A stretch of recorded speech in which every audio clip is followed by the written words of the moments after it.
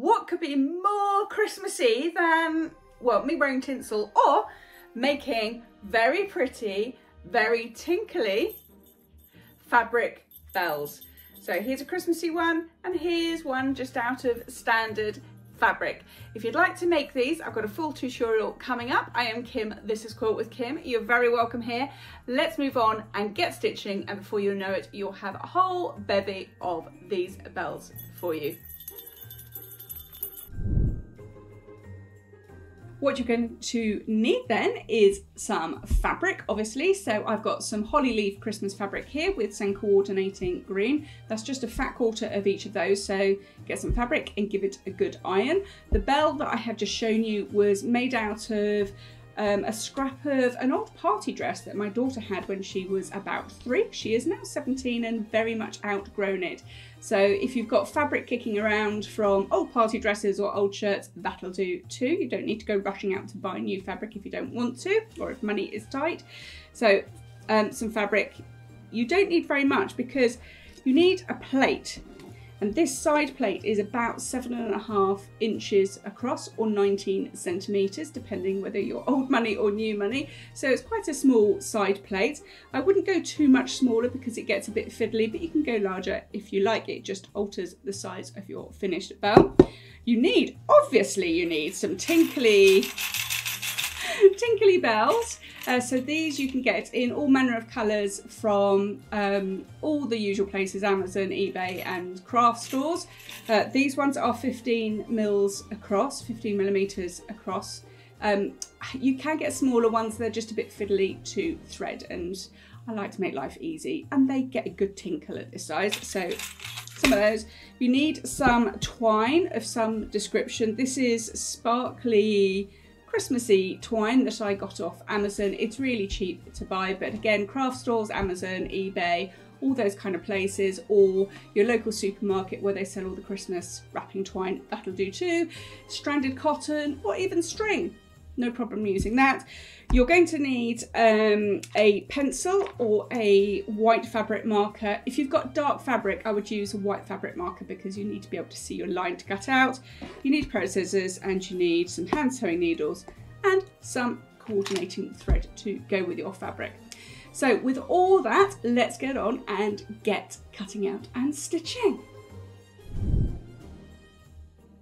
Okay, so the first thing is we need to create 2 circles. So we get the wrong side of our fabric. And by the way, if you've got a plain fabric like this one, also known as a solid, it is dyed all the way through, so there is no right side or wrong side. You'll see it's the same colour, so it doesn't matter which side.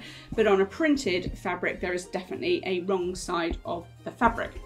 So on your wrong sides of your fabric, you get your plate, and we are going to draw round that plate, and we need 1 circle out of one of your fabrics and 1 circle out of the other fabric. So we're just going to draw around the plate and cut those out. So you end up with 2 beautifully cut out circles. And actually on these bells, you need to pay a little bit of attention to how you're cutting those circles out. So try and make them as accurate as you can. If you watch my tutorial on how to make the folded fabric Christmas tree, and if you haven't, where were you? Check out the description below and I'll put the link in there for you. But in making the Christmas tree in that video, you could be a bit rough and ready cutting out those circles because the Christmas trees hid a multitude of sins. But with our bells here, we want to be a bit more accurate on our circles. So spend a bit of time cutting those circles out. Once you've done that, put them right sides together.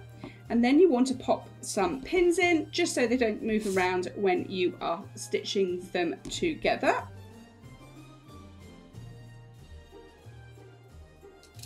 And if you put a little pin in horizontally or lying parallel to the edge of your fabric, that'll remind you that you need to leave a gap when you're stitching round. So if you put some pins in, and then we're going to go over to the machine and we're going to stitch that together.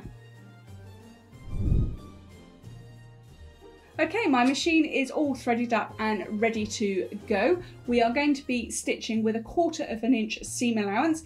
If you don't know how to find your 1/4 inch seam allowance, I'll pop a couple of videos in the description below of where you can find out how to adjust your seam allowance. But we are going to be starting.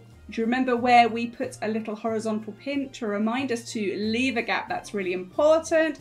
So we're going to be starting just one side of that, and we're going to be putting our foot very carefully down along the edge of the fabric. We're going to drop our needle. We're going to start with a lock stitch. So that's when we go forwards, backwards and forwards. And then we are going to carefully stitch all the way around this circle, keeping nice and close to the edge with our fabric here, so we keep an even seam allowance. So I'm going to do that, and I'll meet you round at the other end. So we're just coming up to the other side of the horizontal pin. Let's take the last pin out.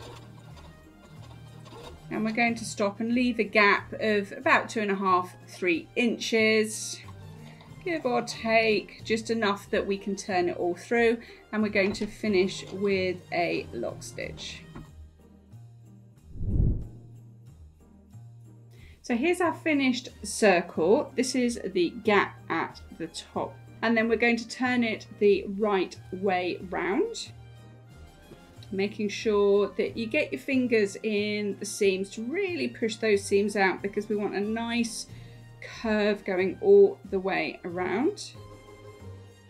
Okay, so a little bit of teasing the edges out. They do pop in a little bit. They like to pop back, so don't worry too much. We can just tease them back out again. Okay, and once we've teased all the edges out and we've got a nice circle, we're going to give that a good press to make sure we've got nice crisp edges. And if you can see any flat bits here, then we need to get our fingers in and push them out, so we want a nice curve all the way around. But I think that is looking pretty okay. And when we get to this bit, the gap at the top, we're simply going to flip it down. So that 1/4 inch seam, we're going to tuck that in and give that a press. It will need a bit of fiddling, and watch your fingers because you will get in the way of the iron. Let's do the other side as well. When you're doing this, it will feel like it wants to go straight, so you need to have a little bit of a fiddle to get it all curved.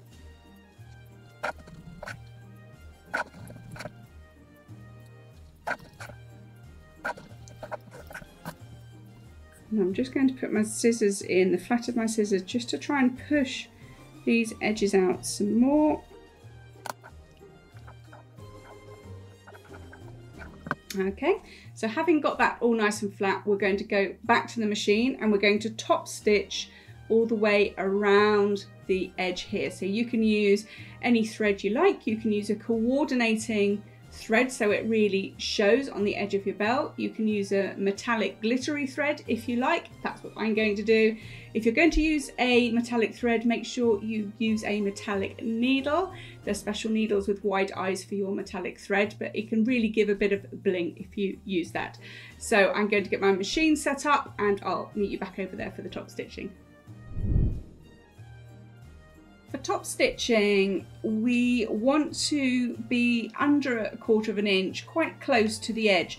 So what I do is I line up the edge of the fabric to the inside of this plasticky bit on the foot and line it up there with my needle still in its 1/4 inch position. If that sounds a bit too complicated, we're just trying to get about 1/8 inch away from the edge. It's not essential that you're exactly 1/8 inch, so just get as close to the edge as you can, about 1/8 inch away. So I'm going to drop my foot and drop my needle. This time I'm not going to top stitch because we can get a little bird's nest when we're top stitching and we don't want it to show on the outside of our fabric. So what I'm going to do is go all the way around and then sew back over my initial stitch line. So let's get going on that one. Can you see how my fabric here is lining up to the edge of this perspex bit between the perspex or the plastic and the metal bit of my foot?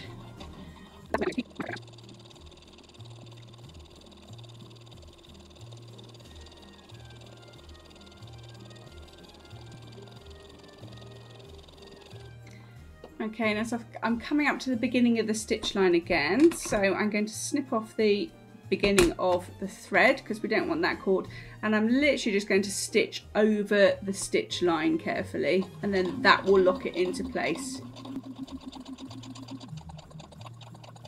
Okay, and put a couple of back stitches in. That will be done there.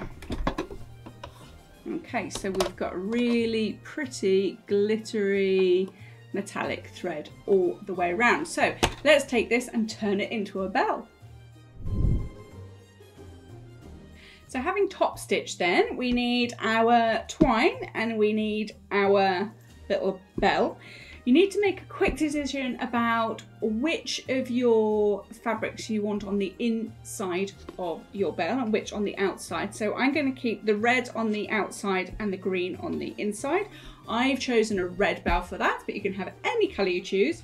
You need your twine, whatever it is, and then through the little hole at the top of the bell there, can you see there's a little hole just at the top there? We're going to thread our twine through, and then this is really up to you, but what we're aiming for is our bell to finish about here on your circle, and then you want to decide how long you want the hanging loop to be. So if I've got my bell down here, so that's about, I don't know, 3/4 of an inch up. It doesn't have to be exact, but it needs to be around there. It's further down than you think. So we need all of this amount here, and then we need an amount of twine, let's get that more on camera, amount of twine more at the top so that you can hang it. So it just depends where you are going to hang it as to how long you want this section to be here. But I've got about 5 inches at the top there, so I am going to snip at that point. Let's move the twine out of the way, and then I'm going to get my 2 ends and just put a knot into it. So this top end will be your hanging loop. Okay, so that's about that bit at the end. Now you want to get your machine threaded up for the next bit, and the colour of your thread, you need to have your thread the same colour as the outside of your bell. So I've got my machine ready. I've got a red thread ready to go, and if you were using metallic thread to do your top stitching, don't forget that you need to switch back to a normal needle to do this next little bit. So let's get over to my machine. Okay, to stitch this, if you have got any sort of dodgy bits going on, like here where the gap was closed and you want to hide that bit, now is your chance. So I'm going to put that over on my right hand side. If you're left-handed, swap this over.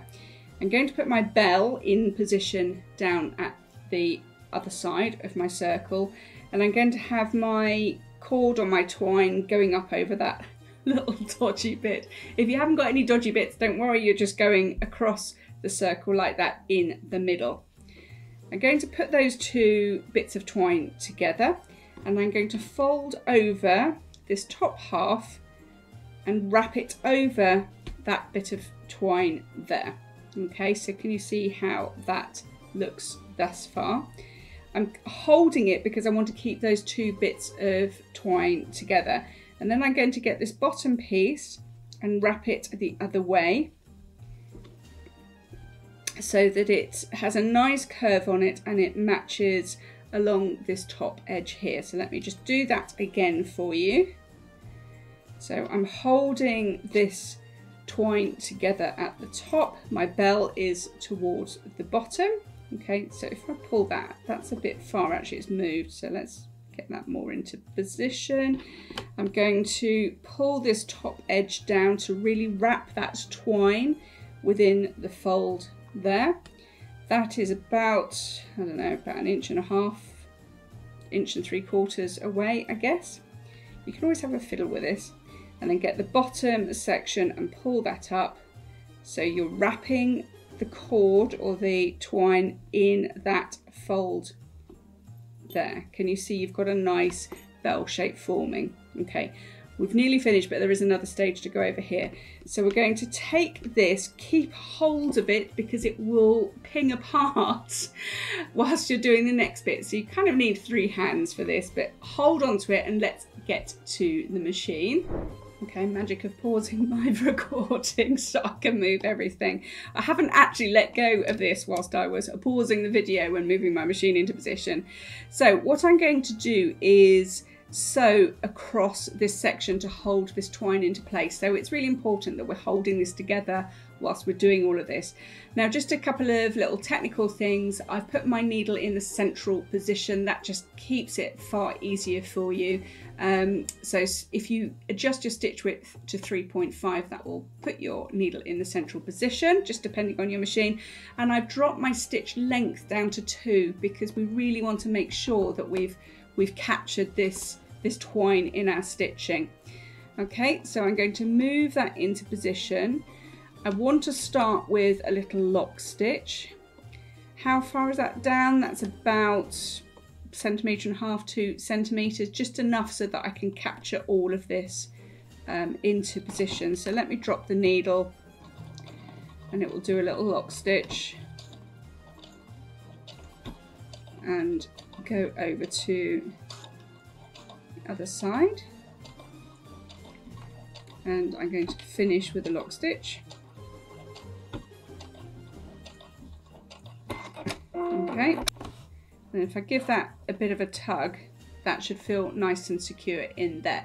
You're not quite done yet, so we've got another section to go, which will just give your bell a beautiful finish. So let's go off and do that.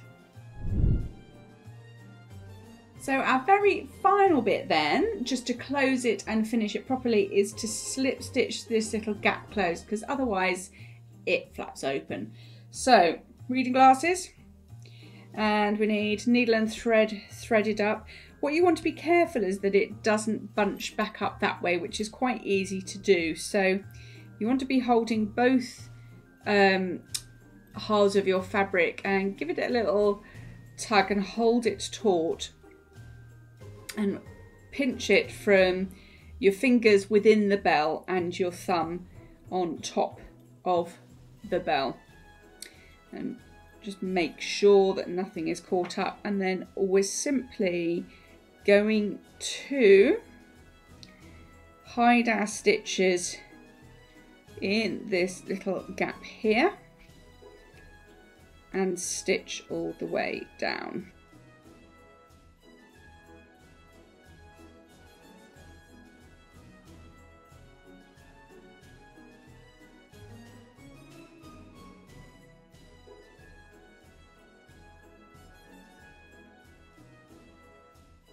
And here are your very finished, very tinkly, very pretty fabric bells. Perfect for adorning any Christmas tree. Aren't they great? Have fun making those, and I will see you next time. Bye for now.